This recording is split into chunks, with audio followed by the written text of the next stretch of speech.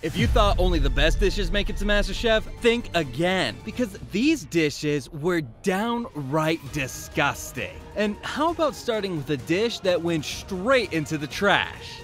This is ridiculous. So in the high-stakes world of MasterChef, where culinary dreams are achieved or shattered each episode, Slim, a college student with a passion for cooking, found herself in a pretty tough spot. And the standard is going up from here. As the 8th episode of Season 1 unfolded, the pressure was mounting for Slim, who had been struggling to impress the judges. I'm not going to even eat this sauce because I don't eat garlic boiled in cream. The stage was set for the iconic Mystery Box Challenge, scene that always whips up anticipation. This time, however, there was a twist. Most of the ingredients were colorfully displayed outside the box. Prosciutto, peanuts, asparagus. Yet, hidden beneath the notorious mystery box lay a single item that would determine the fate of the contestant. And what emerged from the depths of that box? A crab. Lee, with a proud glint in his eye, triumphed in the challenge, showcasing his culinary prowess. But the real challenge awaited in the pressure test, and they really shook up things this time. Check it out. Of today is romance. And guess what Lee went for? Passion fruit. It was a bold choice, one that would test the creativity and the skills of the competitor. Unfortunately for Slim, this challenge wasn't what she needed to break through her funk. She just wasn't one for roses and chocolates. I absolutely do. It's horrible. What's more, the judges weren't swayed by her offering. All of that should come through in what you're cooking. With a mix of lamb, shrimp, and fresh fruit, Slim presented what she hoped would be a lovely winning dish. Yes. Yes. However, Cupid's arrow missed the mark. Maybe she missed the mark. Not much passion there. Maybe it's going to be a celebration of her going home. But Slim was all in. There was a lot at stake, and she couldn't afford to lose. Savory dish with lamb, shrimp, and fresh fruit.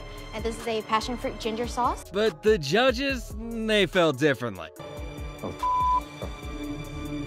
They just would not let up with their criticism. There's a lot of ginger in the sauce, right? Yes, sir. Joe even chimed in to express his disappointment. Go back to your station. I'm not tasting this crap. With a single glance, Joe had made the decision, and straight into the trash it went. Untouched and untested, the weight of the judges' disapproval hung heavy in the air as Slim's hopes of redemption faded. For Slim, this unfortunate turn of events marked the end of her journey on MasterChef Season 1. Despite her best efforts and unwavering passion for cooking, that passion just did not make the judges fall in love with her dish. Here comes another dish, though, that sealed the fate of this next contestant. Yeah, I'm talking about Season 5's Whitney Bray. Whitney's journey began like many others, with a nerve-wracking audition round where she stood before the daunting panel of judges, hoping to impress them enough to earn her coveted apron. And as you can guess, Whitney secured her place among the select few with a MasterChef apron tied around her waist. $250,000 would give me the opportunity to finish culinary school. But as the competition heated up and the obstacles grew more difficult, Whitney found herself facing that ever-feared obstacle, the iconic Mystery Box Challenge. You have chocolate, bananas, strawberries, blueberries. In this test of creativity and skill, contestants were asked with creating a mouth-watering dessert using only the ingredients found in their crate. And guess what? Great job. Well done.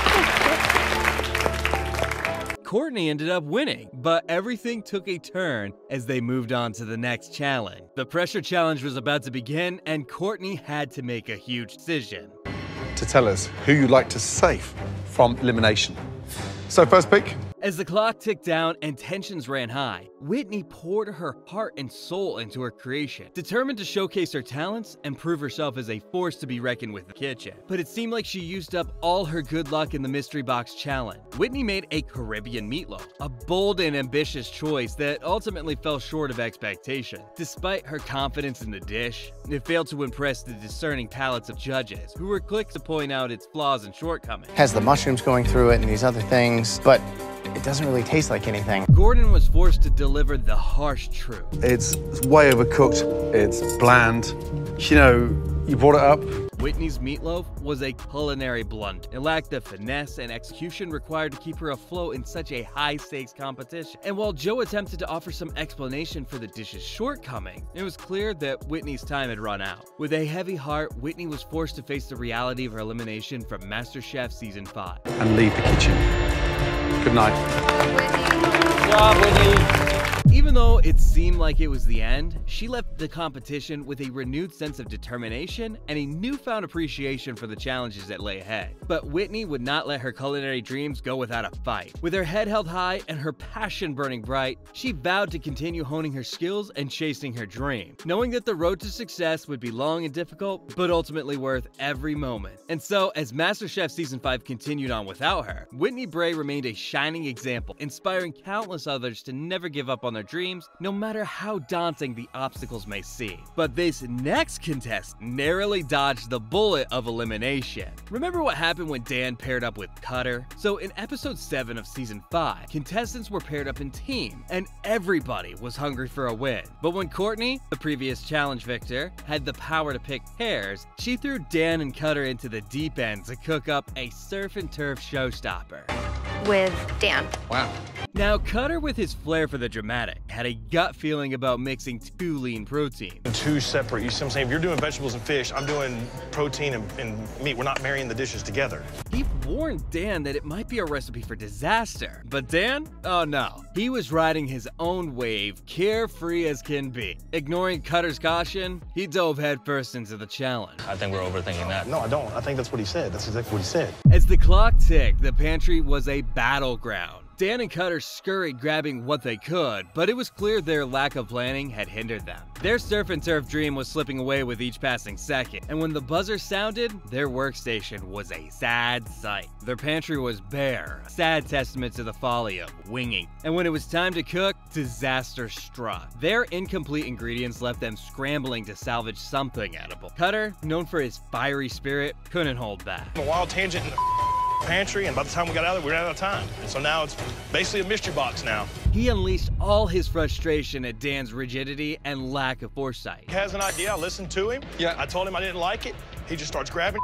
It was like watching a train wreck in slow motion. Enter Gordon, and he was dead set to tame the chefs with his wit and brutal honesty. He took one look at their sad excuse for surf and turf and did not hold back. That is possibly one of the worst dishes in this competition so far. The disappointment was evident in his voice. But wait, things were about to get worse. Joe decided to take things up a notch and brought out the ultimate insult, a trash bin. And no, he wasn't about to sugarcoat it. The tension in the air was palpable as the judges delivered their final verdict. Dan and Cutter stood there, shoulders slumped, knowing their chances of winning were probably in the bottom of that garbage can. I know that this leads to a pressure test, which leads to a greater chance of me going home. In the end, it wasn't just about a failed dish. It was about teamwork, communication, and the ability to think on your feet. But Dan got lucky. He managed to dodge the bullet despite the team's lackluster performance. But not everybody is fortunate enough to survive elimination. You see, Mark Raffelli embarked on a culinary journey when he stepped into the MasterChef kitchen during season 2. His time in the kitchen was a roller coaster ride of highs and lows, showcasing both his potential and lack of skill. Ranked in 17th place, Mark's time on the show is marked by a series of simple mistakes that ultimately led to his early elimination. And what's more, it was all due to a petty mistake. So, as always in the bustling kitchen of MasterChef, contestants face the daunting task of creating culinary masterpiece under intense pressure. Mark, with a glimmer of promise, showed some early potential that caught the judges' attention. But his propensity for simple mistakes kept tripping him up until it felt like he was always falling. As the challenges unfolded, Mark found himself in a whirlwind of elimination rounds. Despite the chaos, Mark managed to secure a safe spot after 2 grueling rounds. It was during one such challenge that Christine selected a dish for the contestants to prepare. The kitchen was a blaze of energy as Mark hurriedly searched for the required ingredients. I have no idea what I'm gonna cook, and I have 1 hour to do it. Amidst the frantic pace, Chef Elliot sensed Mark's determination and expressed his hope for the aspiring master chef. However, when the chef questioned Mark's confidence in his dish, everything came crumbling down. In a moment of truth, Mark, perhaps feeling the weight of the competition, stumbled in his response. French restaurants? No. Okay. So you're kind of flying blind? Yes. Okay. Mark presented his creation to the judges as a peppercorn-crusted filet. The excitement quickly turned to dismay when Judge Joe discovered a grave mistake. And flour? Unbeknownst to Mark, raw flour had found its way into the mashed potato. Yes, raw flour. There's raw flour in here. What? That is a severe technical error to serve raw. It turned a potentially delicious dish into a culinary catastrophe. Seeing this, Gordon couldn't help but to chime in with his disappointment. And adding flour to a liquid mashed potato is one of them. Raw flour in mashed potatoes is a culinary sin, a mistake that should have never been made, much less been served to these judges. And Mark, realizing the gravity of his error, stood in the spotlight of scrutiny. Adding flour to mashed potatoes like that without cooking them down is a big no-no. The tension in the kitchen was palpable as Mark awaited the judge's verdict. Despite the unfortunate mishap, there lingered a glimmer of hope that perhaps Mark's overall performance would outweigh this misstep. As the judges deliberated, Mark knew that his fate hung in the balance. In the end, the decision was made. Mark's journey on MasterChef abruptly came to an end. I should have listened to my instinct and done it the right way. The raw flour incident had sealed his fate, and he bid farewell to the competition with a heavy heart. This was a lesson learned in the unforgiving world of culinary art. Even the simplest of mistakes could lead to a swift exit. Reflecting on his time on MasterChef, Mark admitted that the highs of potential and the lows of mistakes had sculpted him into a better chef, ready to tackle future culinary endeavors with newfound wisdom. I wouldn't change it for anything. As he bid farewell to the MasterChef kitchen, Mark carried with him the lessons learned and the determination to up his skills to match his potential. But the same season had another contestant who served disgusting food before the judges. Any guesses about who I'm talking about? I'll give you a hint. He was the youngest contestant of MasterChef Season 2. That's right, Max Kramer. Now, this dude found himself in the midst of a pressure test that would put his culinary skills to the ultimate test. The challenge? Creating a dessert dish that would impress the judges and secure a sweet spot in the competition. At just 18 years old, Max was the youngest contestant on the show, but he carried himself with an air of arrogance that didn't really sit well with his fellow competitors. I like the presentation, and I think the judges are going to find it genius. Throughout the season, his attitude led to several feuds among the contestants, adding an extra layer of tension to the already high-stakes kitchen. But today, I'm talking about the challenge, when Max decided to showcase his skills with a dessert he called Tourte du Crepe. This ambitious creation consisted of an impressive 15 layers of delicate crepes and luscious cream. 15 crepes 15 crepes. stacked together. 15 crepes in there? Max, brimming with confidence, presented his creation to the judges, convinced that it would earn him praise and a coveted spot to the next round. But hey, it made it to the list, so I guess you'll see how it went. Reality struck hard when Gordon took a bite out of Max's Tourte du Crepe. And believe me, his reaction was immediate and unfiltered. What in the hell is that? The disappointment was palpable as Max realized that his dessert had missed the mark by a long shot. Damn. But Gordon wasn't done. To prove his point, he even made Max taste his creation as a form of not-so-sweet punishment. The young contestant's face mirrored the shock and dismay of the judges as he sampled his own dish. It's like I've just gone to the doctors for a skin graft on my butt. Yeah. And stuck it in caramel. Joe and Graham, who joined in the tasting and couldn't help but laugh at the unfortunate outcome. Max's dessert, which he had been so proud of, turned out to be a complete disaster. The layers of crepes and cream, instead of harmonizing into a delicate treat, clashed in an unsettling way. The texture was off, the flavors didn't blend well with each other, and the whole thing was a dessert gone wrong. That's rancid. All it takes is one small mistake to send you home, and this next contestant learned it the hard way. Deanna Billow found herself in a moment that would define her journey on the show. A totally foolish mistake that left a sour taste in the mouth of both the judges and the viewers. Tonight, the stakes are even higher, guys. Diana faced a steep order, creating a soup that would impress the judges. However, in her eagerness to succeed, she made one fatal decision that would ultimately lead to her downfall. Knowing that her tripe wasn't cooked properly, she made a horrific choice. Instead of admitting her mistake and starting over, she chose to hide the raw meat in the soup, hoping to deceive the judges. But where is it? Like I said, Chef, I minced it in there, so there's very small pieces. The soup was a seemingly simple creation that should have delighted the senses. However, as the judges took their first spoonfuls, they were met with a shocking revelation. So I have got some raw tripe here. That's what it is. The taste and texture of raw meat permeated the dish, turning what would have been a comforting warm bowl into a pit of disgust. No, I can't even pull it. The judges, known for their discerning palates and intolerance for culinary shortcuts, were left appalled. Raw food, a technical and safety crime in the culinary world, had made its way onto their plate. It was a betrayal of trust and respect, a deception that left a bitter taste in their mouth. You tried to hide the fact that it was undercooked, you diced it all up and put it back and smothered it.